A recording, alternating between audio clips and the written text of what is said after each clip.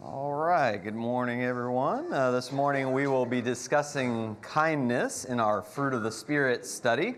And before we get into that, I want to hammer home the point that I've been hammering in like every opportunity I get, which is that the fruit of the Spirit is not the result of our own human efforts, but the result of the power of God's Spirit in us. This is not about behavior modification just so that we can function better in life. It's about complete heart transformation by the grace and the love of Jesus on the cross for our sins. And I want to show you that point again this morning, but I want to do it in a unique way to help you get thinking even more deeply about this subject. Before we get into that, though, let's go to God in prayer. Father in heaven, we praise your name. Thank you so much for Jesus, for showing us your glory on the cross, for showing us you are indeed a God who is slow to anger, who is compassionate, who is lovingly kind to people who don't deserve it. We're so grateful for your kindness. We pray, God, that we will be intentional and we'll look around us and see who we can show that same kindness to in our lives so that they can come to know your kindness through us and come to Jesus as well for salvation. Forgive us of our sins. Forgive us when we failed to be kind. Help us to always strive to be more like Jesus with each day that passes as we develop these fruits of the Spirit in our heart. In Jesus' name we pray. Amen. So if you turn to Genesis chapter 2, please. Genesis chapter 2. You can keep a marker in Galatians. Obviously, we'll be back there in a bit. But Genesis 2 is the kind of the zoomed in account. Genesis 1 is the zoomed out account of creation. And then Genesis 2 zooms in. Specifically on human beings, because we're the crown of his creation. And so in Genesis 2 and verse 7, it says, "The Lord God formed man of dust from the ground and breathed into his nostrils the breath of life, and man became a living being." Now, it's important to remember the word for breath is the same word for spirit in Hebrew, and so in some contexts, God's breath and spirit can be used interchangeably. Now, I want to ask some rhetorical questions for us to consider. You don't actually have to answer them, but just think about them. What is the source, according to this verse, what is the source of man's life? Where does our life originate? Now, the material of our bodies originates from the earth, and we come from the dust, but I mean what actually gives us life? Well, it's God's breath or God's Spirit. The dust could not give life to itself. The dust is dead. It needs the Spirit of God to animate it and give it life. Now, my second question is not about origination, but about what sustains our life. We've seen that the source of our life is God's Spirit. That's what gives us life. But do you also see in this text that it's God's Spirit that sustains our life? In other words, we not only come alive by God's Spirit initially, but we stay alive by God's Spirit continually. So in Ecclesiastes, when he describes what it's like to die, he says it this way in Ecclesiastes 12. If I can get the clicker to participate this morning. I think our battery is getting low here. There we go, fourth time's a charm. "Then the dust will return to the earth as it was, and the Spirit will return to God who gave it." So God's Spirit not only gives us life, it sustains our life so that when that Spirit is no longer in us, we are dead. James 2, verse 26 says, "The body without the Spirit is dead. So faith without works is dead." This is the point he makes there. Now, even though we can't see our breath, even though we can't see our spirit, this is a physical example because it's relating to what gives life to our physical bodies. But what God does in the Bible is he uses the physical life that his Spirit gives our bodies and draws a parallel to the spiritual life his Spirit can give to our souls. So when we sin, the Bible calls that death. But it's not physical death, right? We didn't just, drop dead immediately when we sin. But We're dead. It's like our souls have died. We are spiritually dead. But then in the prophets, God promises that one day He's going to give us new spiritual life. And it's going to be a parallel to what happened in Genesis chapter 2 with our physical bodies. It'll just be more spiritual in nature. So for instance, Ezekiel, he sees a vision of a valley. And this valley is filled with dry bones. Just complete death all around him. And that represents the nation of Israel. That they're dead spiritually. There is absolutely no spiritual life in them whatsoever. And yet God promises in Ezekiel 36 that one day He's going to send His Spirit. And then He elaborates on it in chapter 37. And He says, "Thus says the Lord God to these bones, behold,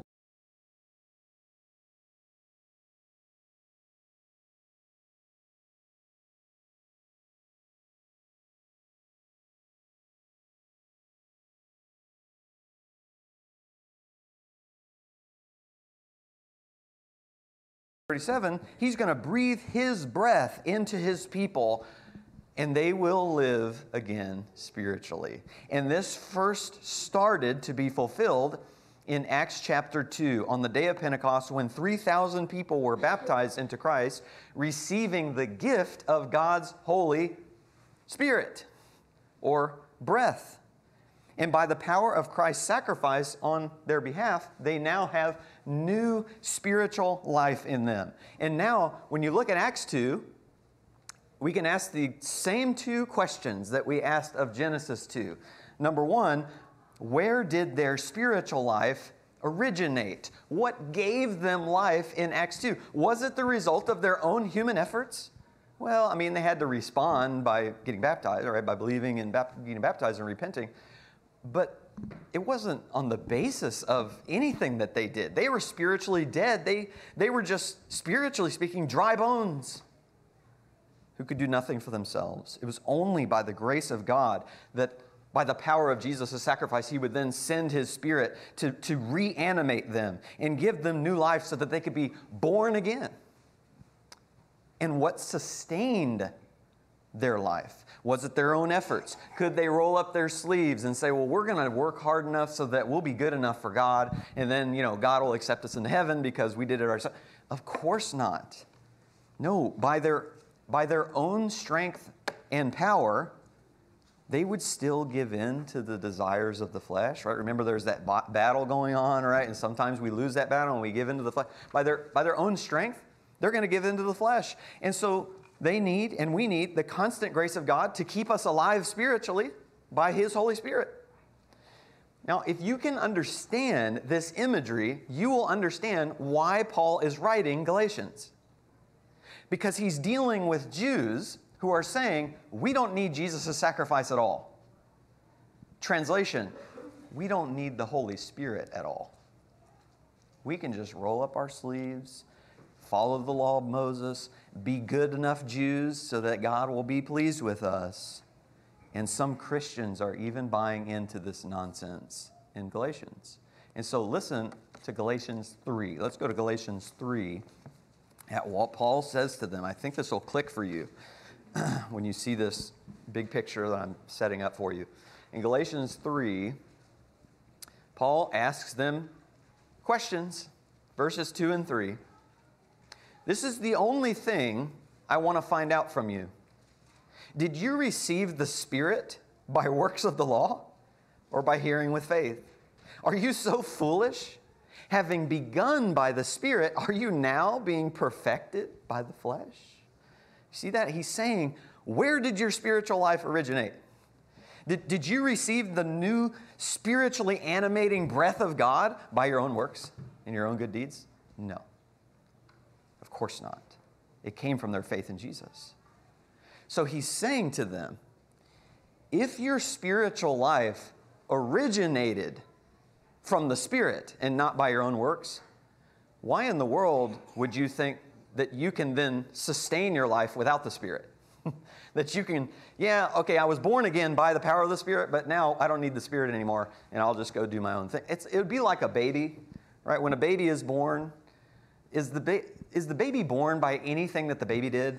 You know, the baby have any strength to give birth to itself? No, the baby didn't even give life to itself, right? That's the mother and the father's job, and then the mother does all the hard work, right, of actually bringing that baby into the world, and then even after the baby's in the world, well, then they still got to take care of it. The baby still is, you know, totally reliant on the parents, can't do anything. But can you imagine if, let's say at 5 years old, that child says, you know what, I don't need mom and dad anymore. I'm going to go out and be on my own. I'll be fine. That's absurd. He still needs the ones that gave him life. He can't do it on his own at 5 years old, right? And so Paul he's trying to say this to the Galatians. God gave birth to you by his power and his spirit. And now you think you don't need his power or his spirit and you can just do it all by yourself now? Take yourself the rest of the way? That's absurd. And now look in Galatians 5, verse 25. And this takes us to our context of the fruit of the Spirit. I've been trying to kind of like explain the verses around the context of the fruit of the Spirit, so that it kind of deepens our understanding of what's going on in context. He says, if we live by the Spirit, let us also walk by the Spirit. In other words, we're only alive because of God's Spirit. That's how we live. We live by God's Spirit. And since the Spirit of God gives us spiritual life and sustains our spiritual life, doesn't it make sense that we should strive to follow the teachings of the Holy Spirit in His Word? Doesn't it make sense that we would want the Holy Spirit to be the source of our guidance and our power and our strength in this life, of course? If the Spirit gives and sustains our life, why on earth would we follow our flesh and think that we can just live by the flesh apart from God's Spirit? It just doesn't make any sense. And so this brings us back around to my favorite point, our main point, that these fruits of the Spirit are being produced in us not by our own fleshly effort and power, but by the power of God's Spirit working in us and through us as we draw closer to God in relationship, as we connect to Him in prayer, in reading His Word, and obeying the teachings of the Holy Spirit in His Word. Any questions or comments about any of that? I know that was a lot. Raise your hand. We can get a mic to you if you have a question. All right. Well, I can never tell if there's no questions because it was confusing or no questions because it was perfectly clear, but I'll go with the latter. And you can come to me later if you need clarification. All right. Well, now with that in mind, let's get into kindness. How would you define or describe kindness? In this case, the Greek lexicons weren't really that much help. I mean, they would just give like little one-word things like, well, kindness is goodness. Okay, thank you. That's very, well, one said it's benignity. All right, great. It's benign. It's almost like niceness. I mean, come on. Give me something more robust, right? And so sometimes Greek lexicons can be helpful, and they will give you some robust answers, but then you also have to actually go and look at all the passages where that word is used if you want to try to get a deeper understanding in context of how this word is being used. And so the definition I've come up with here is, and I mentioned this in the Lord's Supper, though I didn't do a great job articulating it, tender, sensitive, compassionate consideration to take care of those in need. Did anybody have anything different, any nuance to that definition that you wanted to add? Will? Giving care in general.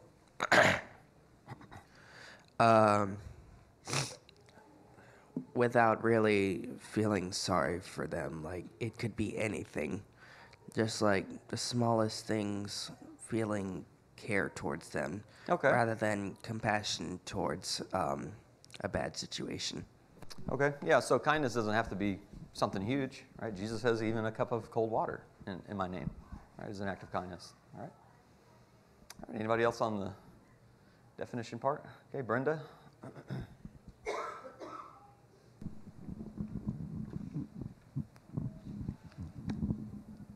I had friendly, generous, considerate, Good. Selfless, merciful, Yeah. and then it had compassion too. Yeah, absolutely. Yeah, it's hard to find, a succinct definition because there are so many different synonyms and words that we could use. But yeah, those are all great. Sometimes just gathering a collection of words, right, that are similar can help us understand, the meaning better. All right, well, how about this one? What are some Bible examples where kindness is exemplified? What'd you guys get for that? And I have another speech that I'm going to launch into after this. So, all right, Charlotte. I think a classic one is the Good Samaritan. All right, yeah. That's something that even non-Christians could usually point out. Mm-hmm. Yeah, really good. Yeah, he sees this man in need. He's beaten on the side of the street. He's sensitive to the situation, and he's compassionate. Yes, ma'am. Tabitha or Dorcas, who made clothes for people. Yeah. Yeah, really good. Yeah, Acts 9, right? When Dorcas passes away, one of the things they kind of remembered about her at her funeral was her many acts of kindness and charity. So, man, how cool would that be, right? At your funeral, people gather around to talk about how kind you are or how kind you were to people in your life. That's amazing. Yeah, Randy. And memory is a little faint, but there was a time, I believe, when David fed and took care of his enemy. Okay, yeah, Mephibosheth, and that's the one that I'm going to go into a speech about. I really love that example. We're going to look at that in more detail. Yeah, Savannah. Ruth and Boaz. Yeah, Ruth and Boaz, absolutely. You know, you have Ruth who's kind to Naomi, right? She stays with Naomi even though her future prospects didn't really look that great. It took a lot of faith, to do that. But then Boaz, he's kind to Ruth, right? He takes her in, he feeds her, he gives her what she needs, and ends up marrying her and blessing her in that way. So, yeah, a lot of kindness in the book of Ruth. Yes, sir, John. Well, the woman caught in adultery, the kindness Jesus showed to her. I know it's cheating to cite Jesus as an example of kindness in Bible class. Yeah, Jesus wins every time. We all know that. I mean, not only did he prevent her death, but when she, came up to him, he, if I recall correctly, he said, where are your accusers, those people condemning you? Mm-hmm. Nowhere. Well, neither do I condemn you. Go your way. Sin no more. Definitely. I'm sure she never forgot that the rest of her life. Oh, yeah, absolutely. Because that's that merciful part of kindness, right? Okay, yeah, maybe she did deserve death in that moment. But Jesus looked around and he said, who else here doesn't deserve death?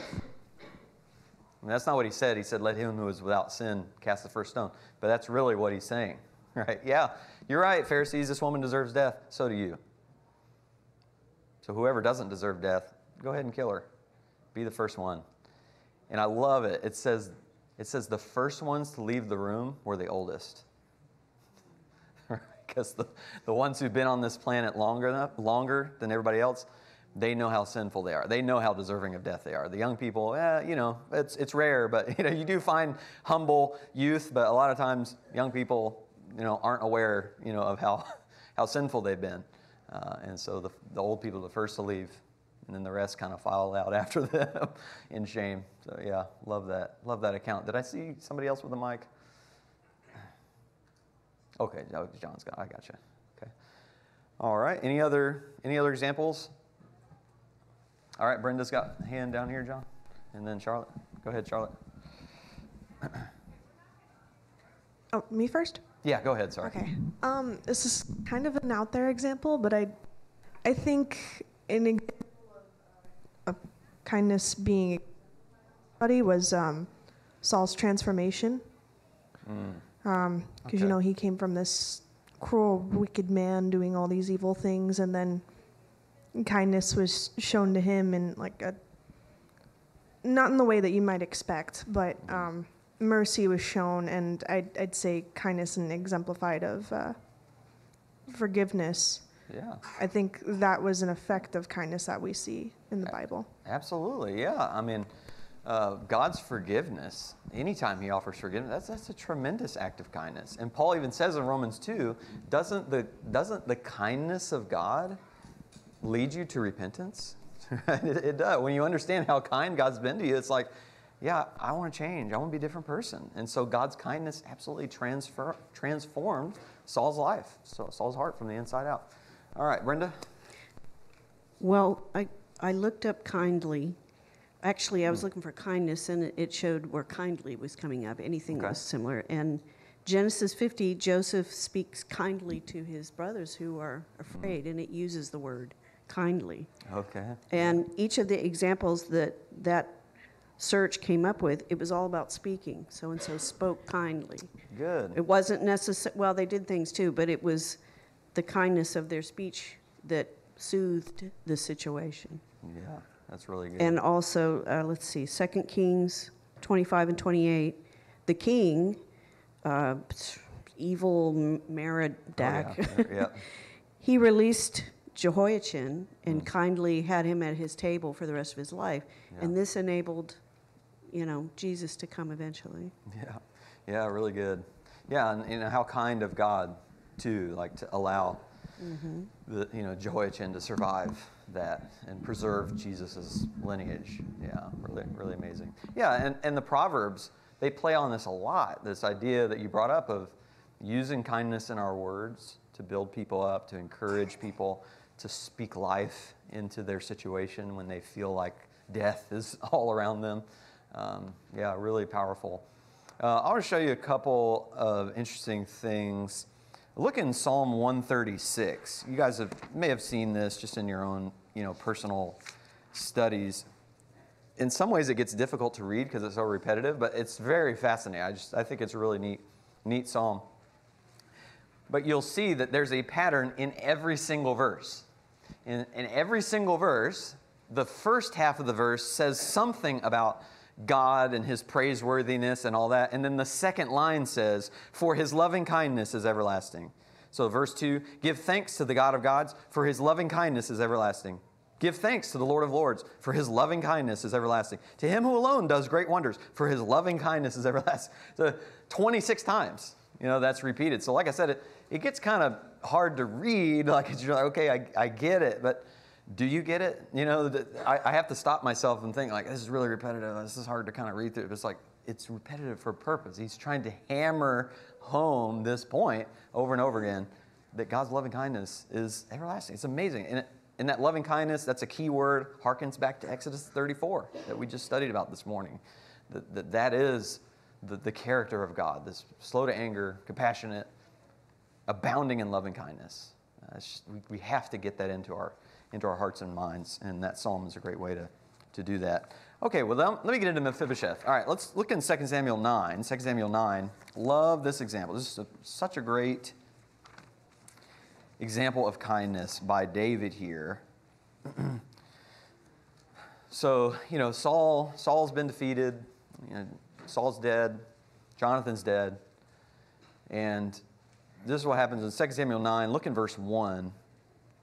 Then David said, is there yet anyone left of the house of Saul that I may show him kindness for Jonathan's sake? Then if you drop down to verse 3, the king said, is there not yet anyone of the house of Saul to whom I may show the kindness of God? And Ziba said to the king, well, there is still a son of Jonathan who is crippled in both feet. So it turns out Saul has a grandson. It's Jonathan's son. His name is Mephibosheth, and he was crippled because he was dropped as a child. When Saul and Jonathan died, the nurse that was watching over Mephibosheth fled in fear, and she ran with it and dropped him. And presumably his ankles broke when he fell. He was 5 years old, and he just fell wrong, and his ankles broke, and they didn't ever reset, properly. So he's totally crippled. His dad is dead. His uncle is dead. All his uncles are dead, actually. He's got multiple uncles. They're all dead. The text says nothing about his mother. We actually don't know where his mom is. Maybe I missed it in my studies, but I don't know where his mom's at.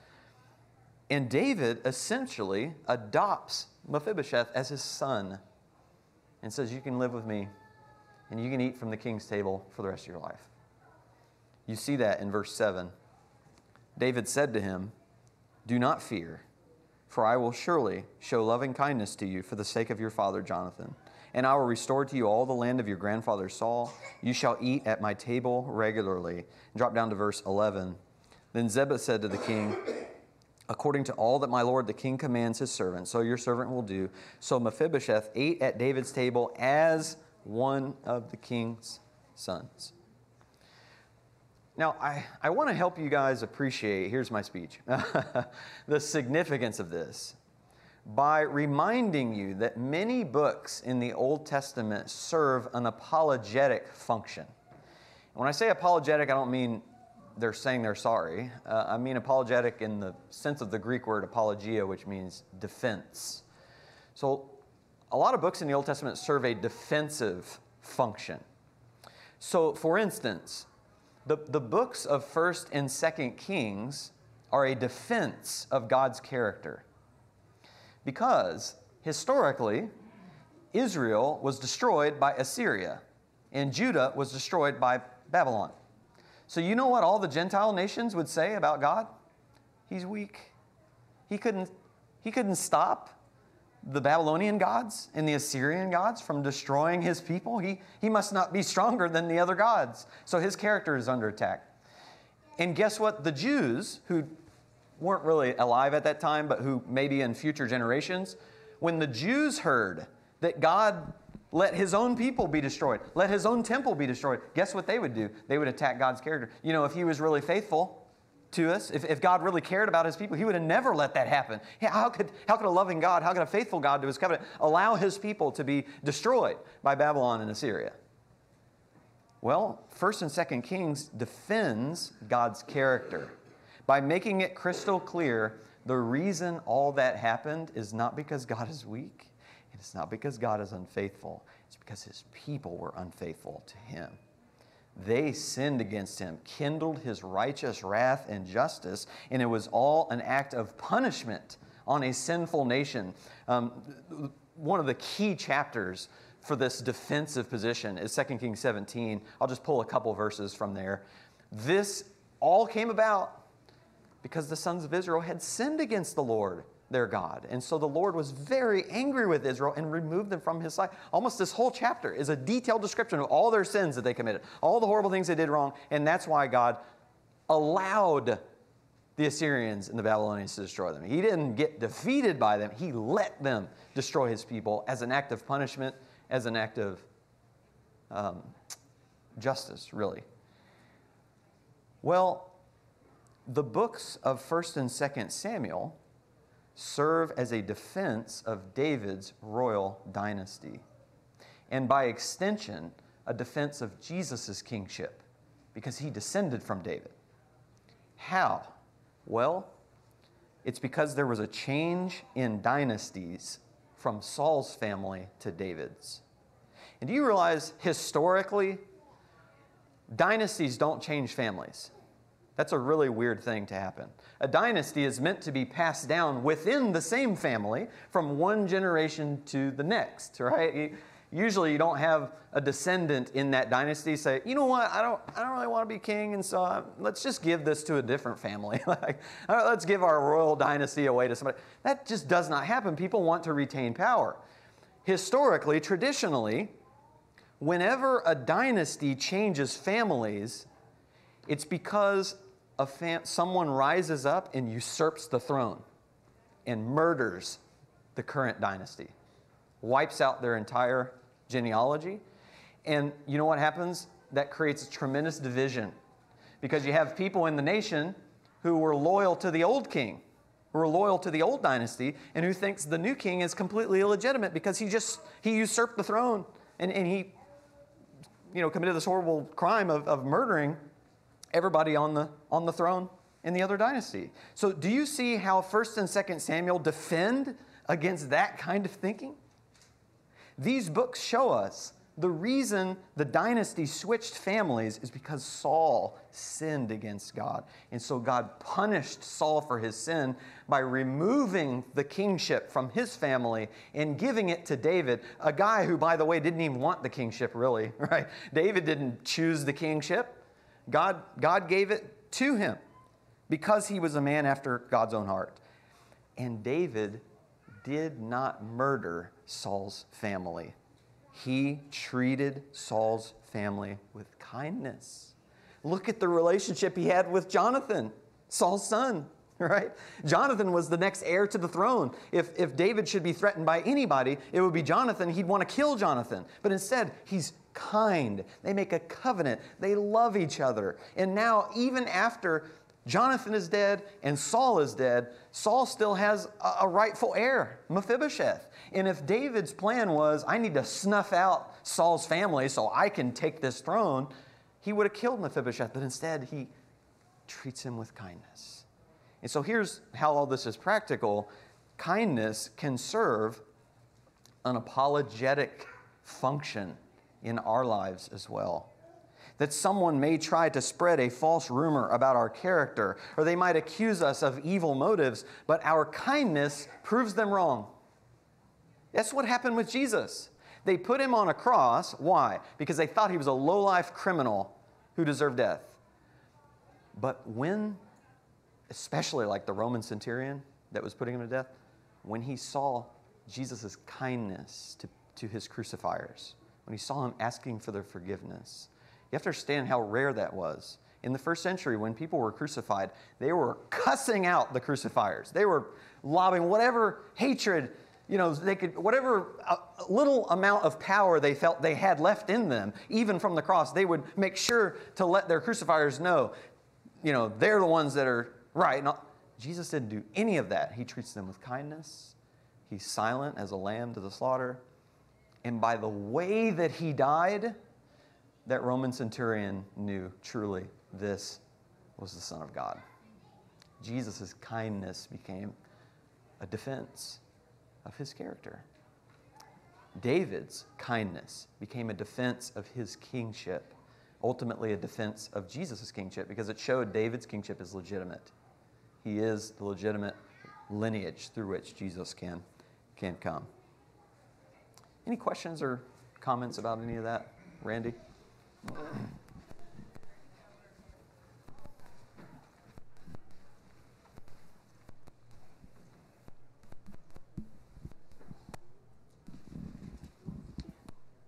Something you said made me think that, people who are not godly, who don't have the Spirit, they're consumed with obtaining power.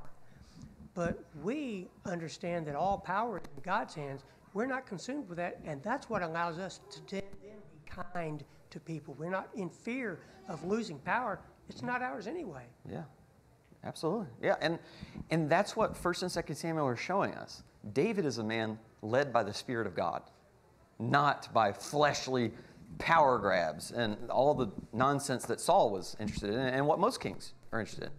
He was a humble person, and so God exalted him for that. Yeah, really good. All right, well, how about some modern day examples of kindness? Modern day examples. What do you think about that? All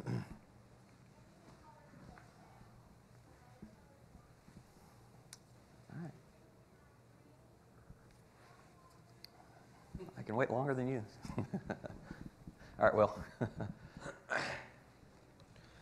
I think I may have made the person guilty when I did this, but one time my mother and I were exiting a bookstore. Mm-hmm. I had a chocolate bar, and someone was begging for something. I don't know if it was money in particular, but when I heard him say that he wasn't eating enough, my mother said that I just straight up grabbed through the bag of purchased items and offered him my bar. Oh, nice. Yeah, that's a very good act of kindness. Yeah, Emery? I was thinking about the families that were leaving Ukraine, and the families in Eastern Europe that were saying, you can live with us as long as you need to. Just opening up their homes for these other families. Yeah, really, really great. John Savannah's got one down here, and then go ahead, John. Yeah, go ahead. What I heard recently was in the terrible school shooting massacre that happened just recently here in Texas. An anonymous donor stepped up and paid for all the funeral costs for all the families. Wow. For their kids. Yeah, that's awesome. Savannah? The way the Israelis were treated after Hitler had conquered everyone and hurt everyone. Yeah, so Yeah, another example of like refugees from war. Yeah, you just compassion, right? Tender consideration. Herb's got a hand here. I'll tell one while the mic's getting around to Herb. I read about a preacher in Romania who was imprisoned and tortured by the communist regime, and he was thrown into a prison cell with a bunch of other prisoners who were being tortured as well. It was just freezing in that prison cell, and so all he's got is a blanket that he's just clutching onto, trying to get whatever warmth he can from this blanket. And he looks over and he sees another prisoner huddled up on the floor, and he has no blanket at all. He's just shivering, and he ended up giving that man his blanket, like the only thing that he had for warmth. It was, man, so powerful. I'll say something else about that same example later this morning, but Herb. It seems like you've already indicated kindness and forgiveness seem to be linked. I think so. I have not read the book, but my wife, who's been known to read one or two books, has shared with me something about an author named Corrie ten Boom. And if you know her, she was in Amsterdam during World War II. And she was not Jewish, but she harbored Jews, protected them from the Germans. And when they discovered what they had done, they took all of her family and put them in, I don't know if it's Dachau or where, but I think she alone survived. Is that right, Trish? And she spent a few years trying to process that, and eventually went and found one of the German guards at her prison and said, I forgive you. I don't know how to process that. Yeah. The unspeakable suffering that she had endured with her sister as well. Oh, sure. Yeah, that's a remarkable act of kindness that was undeserved. Angela? So there's two words I say to the kids at school a lot: be kind. Something I would like to see more on school campuses, because kids these days can be pretty cruel to one another. But I have seen situations where someone has been bullied and then gone and told the other person, even without the person saying they were sorry, that they forgave them, and try to go out of their way to be kind to that person, just try to create a friendship where it was a difficult situation. So there's a lot of opportunities that I have seen where people have been kind. And I think when someone is maybe perceived as the underdog or is different, that when others can be kind to them and show them compassion. We don't ever know what anybody is going through. We don't always know situations, and that can be the same even with our church family. We don't know everyone's situation, and kindness can go a long way, that showing compassion to someone. And we just don't know. Yeah, no, that's really, really good example. Jared? In 2019, our son Brock was in the hospital for about 4 weeks because of complications with his appendicitis. And he was visited by many members of our congregation, including yourself, Brian, and especially Aaron McKibben. I just wanted to single him out. Aaron visited many, many times, and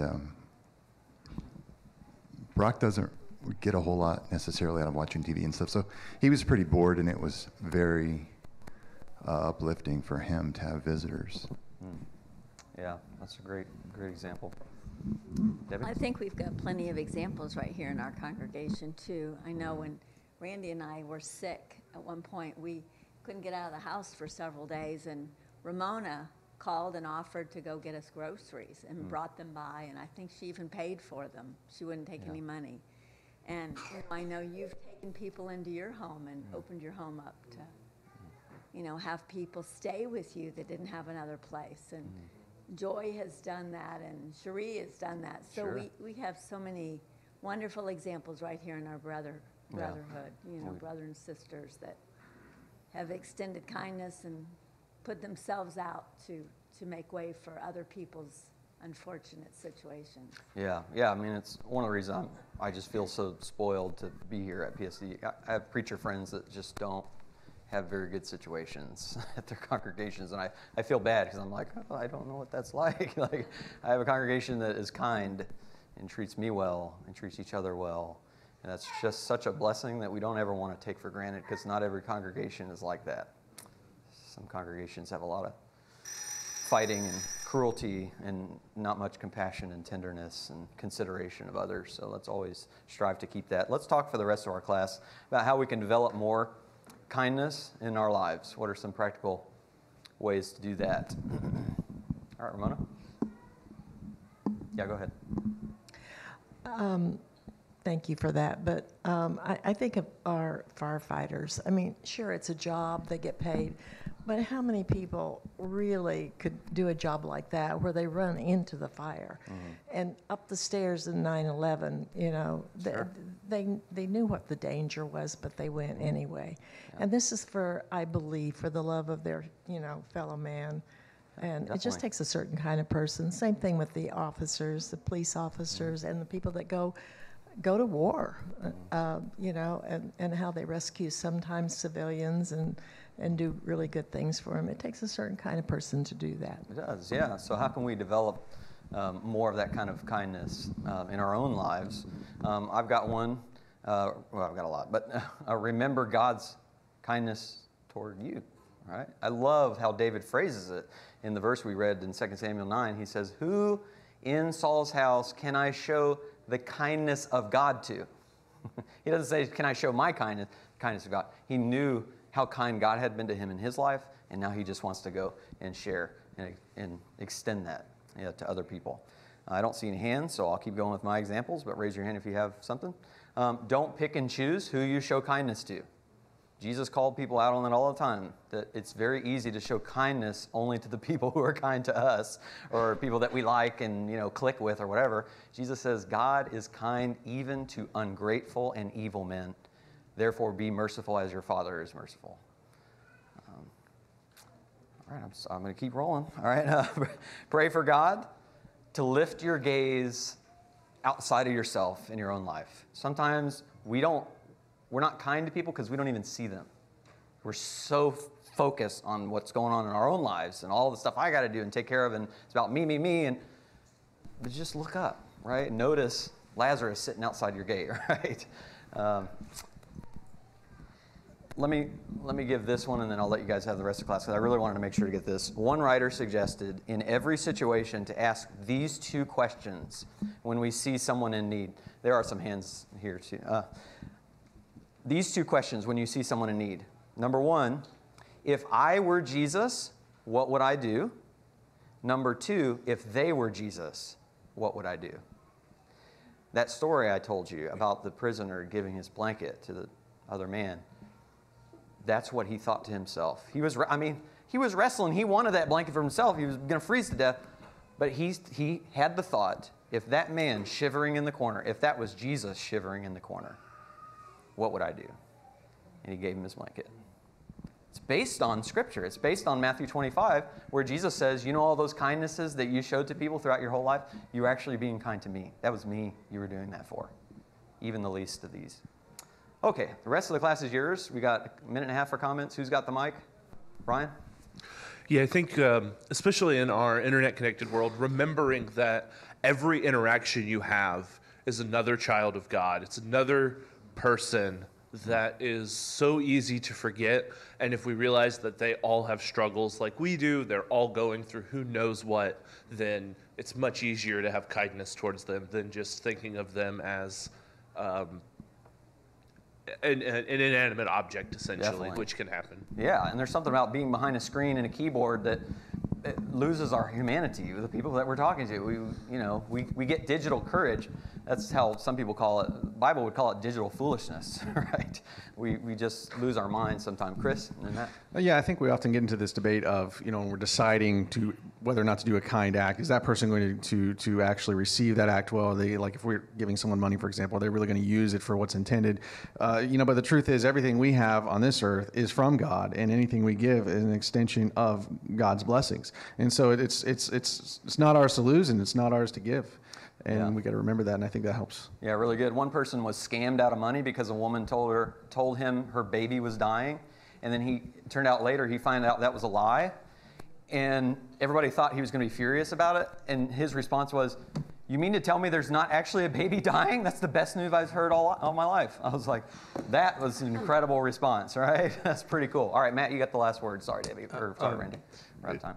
Kind of piggybacks on that a little bit. Like the golden rule, of course, do unto others as we want. But let's take it to the next level. Do unto others as God has done to us. You know, why do we serve God? Is it because he threatened and said, you better behave or I'm going to smack you? No. God, we serve and love God because he loved us first, and it's unbelievable how merciful and kind he is to us. Yeah. Okay, then we probably should behave towards other people. If we want to bring other people to God, which is our number one goal, then absolutely. Kindness is going to do it. Harshness, yelling, well, you know, should have thought of that, that kind of stuff. That doesn't help anybody. Definitely. Really good. Yep. Great thoughts. Jesus says, I will draw all men to myself. His cross, his kindness draws people in. We don't have to force people. Okay, so I do need to say this. There's a change to the syllabus for this coming Wednesday. We're going to talk about drunkenness. We're not going to talk about strife and disputes because that's too similar to enmities and anger and all the other stuff that we already covered. Drunkenness, all right? So think about social drinking, think about that kind of stuff. We'll have that conversation on Wednesday night, Lord willing. Thank you.